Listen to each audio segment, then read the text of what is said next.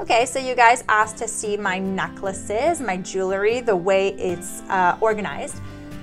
So being an organization queen, I decided to use a pegboard like this with thumbtacks to hold each necklace so that each necklace has its own little home. I know it sounds tacky, but it does help a lot. It's not necessarily a blind girl thing. It can also be for anyone that wants to keep their jewelry organized. You can either put colored paper in the back, for example, or pictures, but mine is pretty much just the pegboard.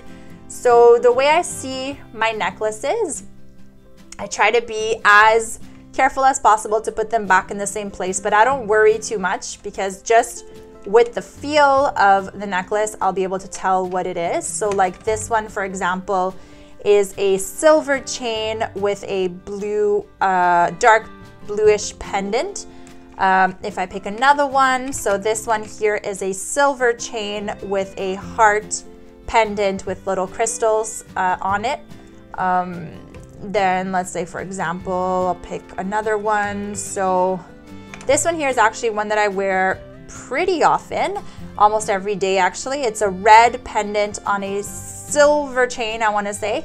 It's my niece that gave it to me for when she came back from a trip from Florida, so thank you.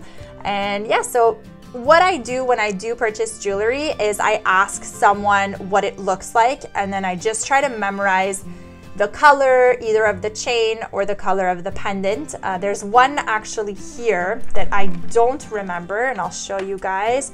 So this one here, I don't remember if it's orange or blue or green.